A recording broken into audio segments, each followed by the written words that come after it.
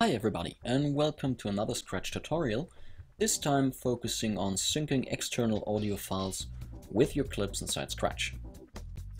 And there's three ways to do so, which is the manual sync, the semi-automated sync, and the timecode-based sync. So let's go for the manual sync first. As you can see, I loaded a couple of clips into Scratch, which are ProRes files that already have sound on board. This is why there's a white speaker icon here. So to swap the internal audio against our external audio, let's go into the player, to the edit menu, and I'll proceed to, well, let's say this clip. And we can move directly to the frame where the clap falls. Here we are. And now we can go to the audio menu here, and this lets us load audio, either for the complete timeline, which is preferable when you're doing finishing and you have a conformed timeline and you're getting the final mix from the sound studio. Or you can load audio locally, which means for each clip. So let's do so. Click the add button and now I'll select 45B take 3. There we go. And open it up. So now the audio file is loaded and linked to that clip with all its 4 tracks, but it's not really synced. We can do that by moving the waveform, like so, or dialing in a slip value here.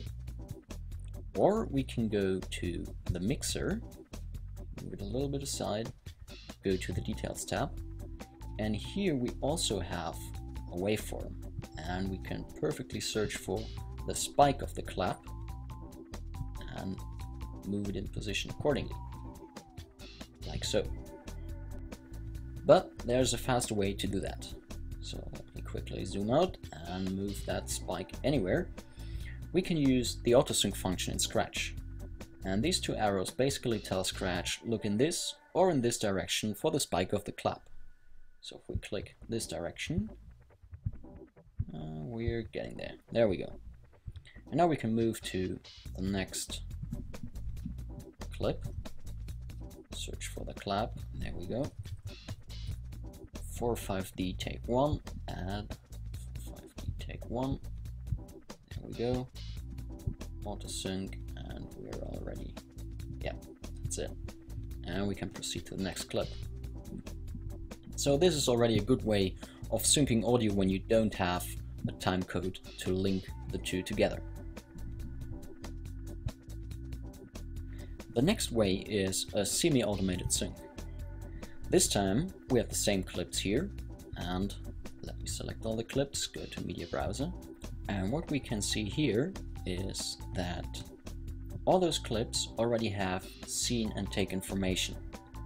So this is either shipping with the clip itself or can be confirmed using an ALE from, for instance, Pomfort Silverstack, or can be typed in manually while reviewing the clips. However, we do have scene and take information. So if we now go to the audio tab and select the match type to shot name or search mask, we can then tell Scratch to look for certain metadata in the audio file name. So when we look here,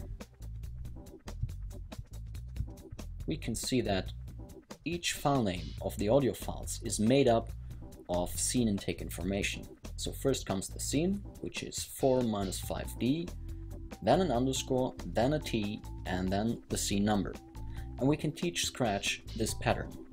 So let's go ahead and fill in scene name first, then an underscore, then a big T, and then the take name. So this is our pattern Scratch should look out for when matching the clips.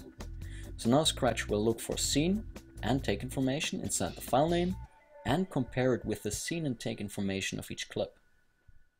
And if it finds a match, it will link the clip. So let's try this. Here we go. Bam, all clips linked, but not yet synced. So now we would again go into the player, pull up the mixer, go to frame where the clap falls, like so, do the audio, do the auto sync, like so, move to the next clip. So basically, this way we're saving time by loading a new audio file each time we're moving on a new clip. Alright, and this leaves the third option, which is the timecode based sync. So let me once again load all the video clips. Here we are. And as you can see, when going to the media browser, these clips do not yet have scene and take information. Right? Let's give this a little bit more room, like so. So those clips don't have scene and take information. But if we go to the audio tab and select timecode as our match type, then select find audio and select the corresponding folder containing the WAV files, Scratch will compare the timecode of the audio files with the timecode of the clips, and if it finds a match, sync them, link them, and also slip everything accordingly. And if the audio files contain scene and take information, Scratch will add this info to each clip. So this is now metadata attached to each clip, which can be used for a burn-in for exporting. And to enable this functionality, you need to go to the System Settings, Preferences, Advanced tab, scroll down to the Media section, and there you'll find the Audio Push Metadata option. Enable it, click OK, and from now on, scene and take information from your WAV files will be transferred if you sync the clips or link them in any other way in Scratch. Another thing to mention is when the audio device and the camera were gen-locked and have the same timecode, but for some reason there's an offset on the audio, like let's say 2 frames. Then we can just dial that in. Let's say, well, add 2 frames to each slip value. That's it. Or do a -2 frames. Or you can even switch off frames and calculate the offset based on milliseconds. That's very accurate. Right guys, that's it for audio syncing. As you can see, now the audio icon here is a orange one or yellow one, which indicates that there's external audio on this clip. Hope this tutorial was useful to you, and see you next time.